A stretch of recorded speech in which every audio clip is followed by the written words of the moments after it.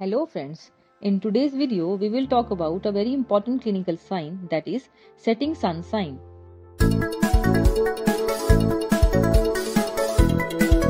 It is a sign seen in young children resulting from upward gaze paresis. The eyes appear driven downwards, the sclera may be seen between the upper eyelid and the iris. The pathogenesis of this sign is not well understood. It is related to aqueductal distention with compression of the periaqueductal structures secondary to increased intracranial pressure. The pressure on midbrain may result in impairment of the upward gaze.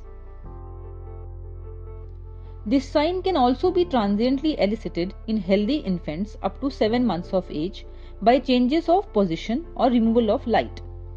But when persistent, this sign is one of the most frequent marker of elevated intracranial pressure.